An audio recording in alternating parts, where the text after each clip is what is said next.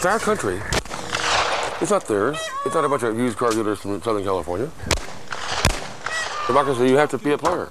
Imagine a man who lived a life like a runaway freight train, fueled by a cocktail of drugs that would make Keith Richards blush. A man who turned journalism on its head and created some of the most electrifying prose of the 20th century. Ladies and gentlemen, buckle up, because we're about to dive into the wild, weird, and wonderful world of Hunter S. Thompson. Born on July 18, 1937, in Louisville, Kentucky, Hunter Stockton Thompson would grow up to be more than just a journalist. He'd become a counterculture icon, a literary outlaw, and the inventor of gonzo journalism. But let's not get ahead of ourselves. First, we need to understand the madness that shaped the man. Young Hunter's childhood was like a Southern Gothic novel come to life. His father, a World War I vet and insurance agent, died when Hunter was just a teen, leaving his mother to wrangle 3 boys on her own. And let me tell you, Hunter wasn't making it easy. While most kids were playing baseball and doing homework, Thompson was busy building a rap sheet that would make Al Capone proud. We're talking shoplifting, vandalism, and even robbery. But here's the kicker. At the same time, he was flexing his literary muscles in the prestigious Athenaeum Literary Association. His antics eventually landed him in hot water. The judge gave him a choice, prison or the military. Thompson chose the latter, and in 1956, he joined the U.S. Air Force. Now, you might think the military would straighten him out, right? Wrong. Thompson managed to weasel his way into becoming a sports editor for the base newspaper. It was here that he first dipped his toes into the wild waters of journalism. After being honorably discharged in 1958, much to the relief of his commanding officers, no doubt, Thompson bounced around like a pinball. He worked for small-town newspapers, had a stint as a copy boy for Time magazine, and even landed in Puerto Rico, where he began writing his first novel, The Rum Diary. But the real fireworks were yet to come. In 1965, Thompson got an assignment that would change everything. He was tasked with writing an article about the Hells Angels Motorcycle Club for The Nation magazine. Now, most journalists would have maybe spent a weekend with the Angels, taken some notes, and called it a day. But not our man Thompson. No sir.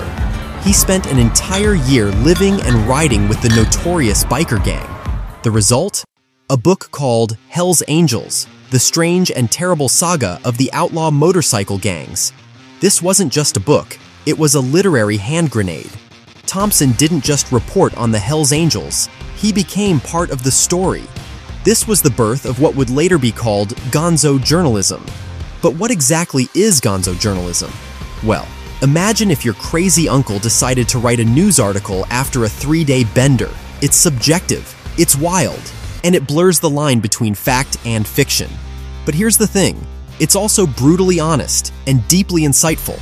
With the success of Hell's Angels, Thompson was riding high. He bought a compound near Aspen, Colorado, which he dubbed Owl Creek. But don't go thinking he was settling down. Oh no, Thompson was just getting started. Now, let's talk about Thompson's, shall we say, unique approach to life. Most people have a daily routine. Thompson had a daily bender that would floor most mere mortals. Picture this, Thompson would rise from his slumber at the crack of 3 p.m. Yes, you heard that right. While the rest of the world was thinking about an afternoon coffee, Thompson was kickstarting his day with a healthy dose of Chivas Regal and cigarettes. But that was just the warm-up act. By 4 a.m. the next morning, he'd have consumed more cocaine than Tony Montana in Scarface. Lunch? A feast fit for a king. If that king had a death wish, Thompson would hit up the Woody Creek Tavern for a spread of margaritas, fried onion rings, and yes, more cocaine. As night fell, things got even wilder. LSD at 10 p.m.? Why not? This was followed by a smorgasbord of drugs, alcohol, and cigarettes that would make a pharmacy blush. And just when you thought it couldn't get any more bizarre, Thompson would cap off his day with a 6 a.m. hot tub session, complete with champagne and fettuccine alfredo. Because nothing says balanced breakfast like pasta and bubbly in a jacuzzi, right? This frenetic lifestyle wasn't just for kicks. It fueled Thompson's unique voice, giving birth to some of the most electrifying prose of the 20th century. But we're getting ahead of ourselves. Let's rewind a bit to 1970, when Thompson truly found his groove. But Thompson wasn't content with just shaking up the journalism world. he decided to dive into politics too. In 1970, he ran for sheriff of Pitkin County, Colorado, on what he called the Freak Power ticket. His campaign promises included renaming Aspen to Fat City and ripping up the streets to replace them with bike paths.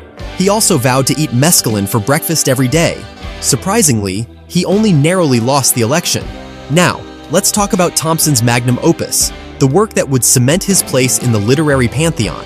In 1971, Thompson was sent to Las Vegas to cover a motorcycle race called the Mint 400. What he came back with was, well, it certainly wasn't a sports article. Fear and Loathing in Las Vegas, a savage journey to the heart of the American dream, hit bookstores in 1972 like a dose of pure adrenaline. It wasn't just a book, it was a manifesto, a middle finger to the establishment, and a hilarious, terrifying exploration of the death of the American dream.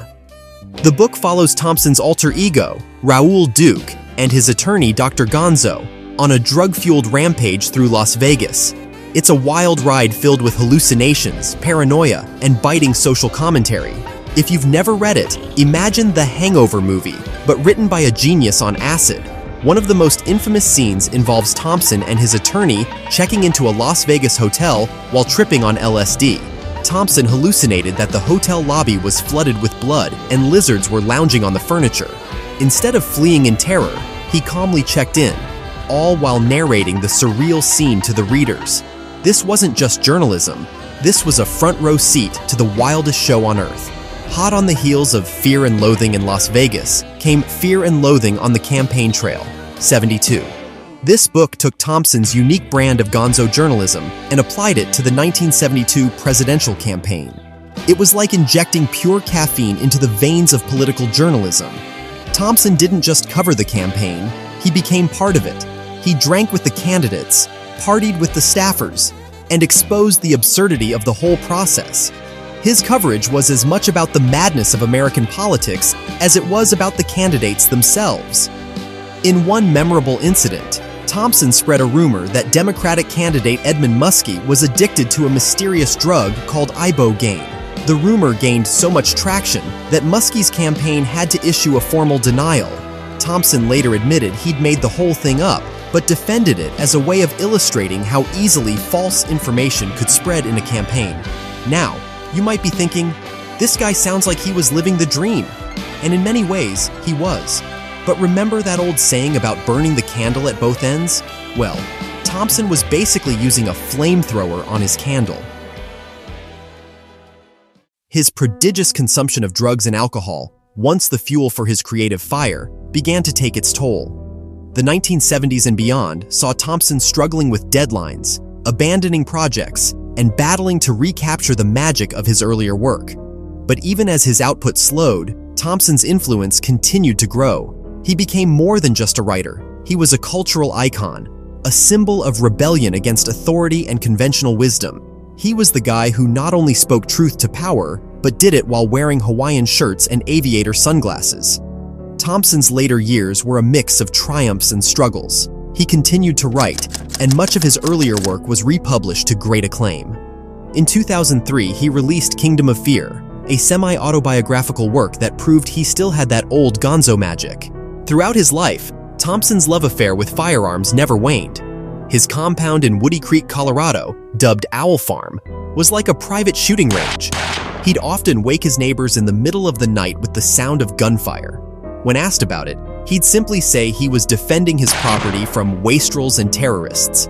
But the wild ride couldn't last forever. On February 20th, 2005, at the age of 67, Hunter S. Thompson took his own life at his Owl Creek compound. He had been struggling with numerous health problems and chronic pain. In his suicide note titled, "Football season is over," he wrote, "No more games, no more bombs, no more walking, no more fun, no more swimming. 67. That is 17 years past 50. 17 more than I needed or wanted. Boring. I am always bitchy. No fun for anybody. 67. You are getting greedy.